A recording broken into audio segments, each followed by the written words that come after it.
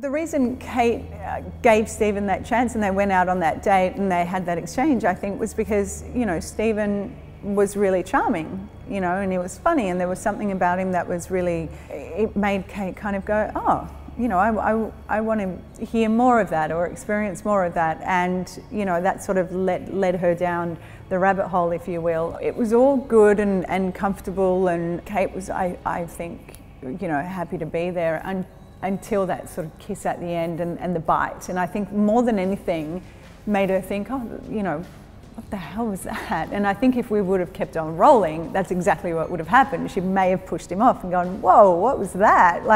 But working with Dom was awesome. You know, he is such a gentleman, and he just was, he so had me. Like, he was just making sure that I was comfortable during that scene and not hurting me or anything like that. And he was so kind to work with, which was lovely. We really had fun, you know, and we really enjoyed that whole process and getting to that point and workshopping it together. It was a lot of fun, and he was great.